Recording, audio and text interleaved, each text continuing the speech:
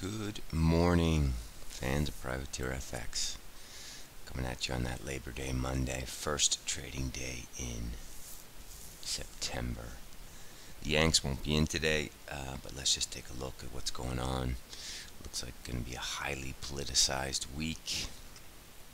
Let's start with dollar CAD and all this NAFTA nonsense. The next leg up in dollar CAD is confirmed through 131.04. Don't expect huge movements today with America on holiday, but you got to watch this. You got to watch the headlines.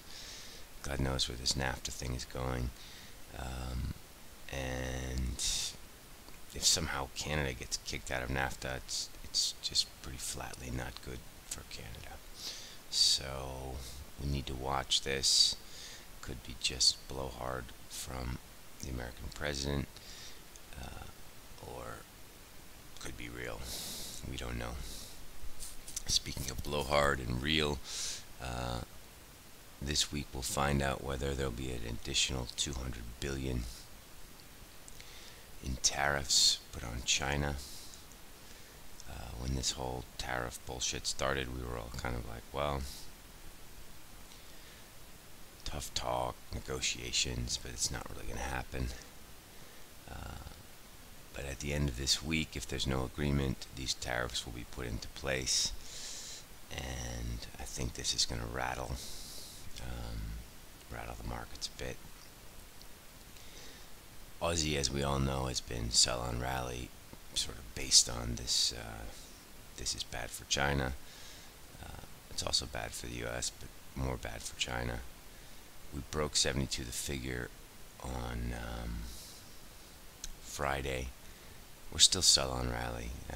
We're expecting today stops above 72 the figure. Those who went short and left stops above get done, and we might move up to say 72, 25, 30 area. This is a sell up there until further notice. Looks like Aussie is going to continue lower and get through this sort of 71.50 area next, and then eventually our target on all this is 68.40. So there's still room for lower Aussie, another 350 points from here. Emerging markets, we talked about it. When New York gets back on Tuesday, they're all going to look at these emerging markets. They're going to look at the global situation. They're going to look at Argentina. They're going to look at Indonesia. I think Indonesia printed a 20-year low today. Let's have a look at dollar IDR. I know no one trades that anymore, but there she is. 14,777. Man, how do you like them apples? Let's pull up the monthlies. Anyway, just another case of emerging markets getting slammed. This is going to move into what we call sort of the second or third inning this week. So America gets back. A lot of these asset management companies are going to sit down on Tuesday and have their trading meetings and their strategy meetings, and they're going to come up with this amazingly unoriginal idea that emerging markets are going to get crushed. It's going to be risk off. We don't really care if they're right or not. We just want to ride the wave of them putting this position on this week. So we're looking for further continuation higher. Dollars are. Core longs still the way. We expect 15 to break this week. Dollar Turkey also. We're not trading dollar Turkey, but we expect this to break 683 this week and probably test the highs, which are not 707. The highs are 724 this year. So keep that in mind if you are trading it. Let's go back to dollar, yen, and euro. These are more sort of standard proxies for risk. Dollar yen had a bit of a confusing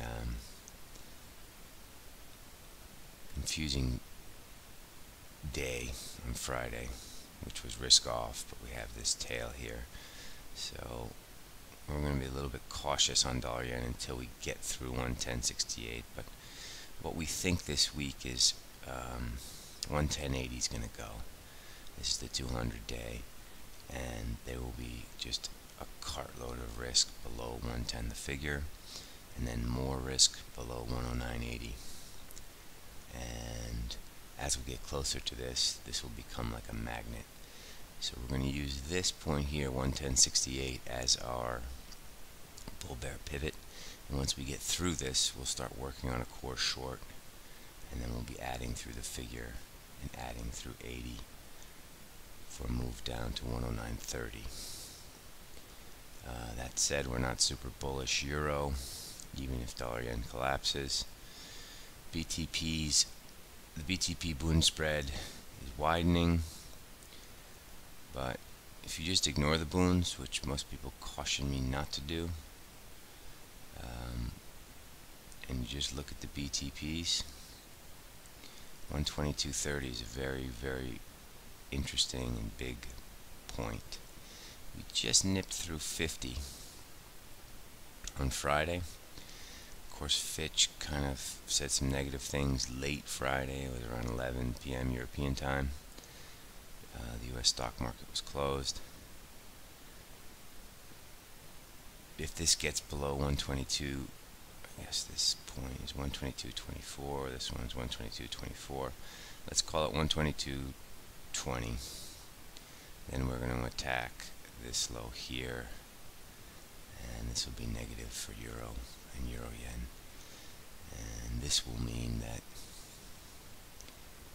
the fourth quarter trade might be let's attack Europe. So keep a very close eye on this. This is our canary in the coal mine for European stress. BTP's 122.30. Cable, sterling Swiss, total disaster really. We had that big bullish engulfing through the trend line, yada yada yada. Sterling went straight down, sterling Swiss went straight down. As you guys saw on Twitter, we've already puked out of this. We're just leaving it alone now. The Brexit headlines, May said some bullshit over the weekend, no second referendum. Looks like it's just going to be a hard slog of fierce moves up, slow moves down in sterling. So we're going to just sit back and watch that for a few days and see what's happening. Dollar Swiss, as we talked about, turned 96.50 turned out to be the low. We have a turn bar here. The forced liquidation of all the CTAs the last 3 days of the last month are over. Market is clean, shall we say, neutral. The problem with buying dollar Swiss, it's a slow move up, right? So as euro goes lower, dollar Swiss does go higher. But if euro is in crisis, they smack dollar Swiss, they smack euro Swiss. So it's a slow move back higher. So if you're into the sort of grindy, slow, low volatility pairs, this is what dollar Swiss is going to turn into. You can stick a bid in. It's sort of 78 today. Stops below 50. You don't want to break trade this to the top side. Maybe back through the 200 day, but we're a long ways away from that. You could probably trade this core long, but I would encourage you, if you're bullish dollars, to go to euro dollar and sell rallies today into 116.48. Quickly, U.S. equities, sort of a bearish but bullish day. Lower highs, lower lows. We broke this closely watched neckline, but then at the end of the day zipped back up to 29.07, stopping all of these neckline traders out. Like we said before, we're not really excited on the downside till we get below 28.73. It's only 1% away, so be vigilant, but let's just wait. Let's just wait for some kind of confirmation. for the downside to be back in play. Alright, that's all I got for now. Good luck today. Those of you on holiday, enjoy it.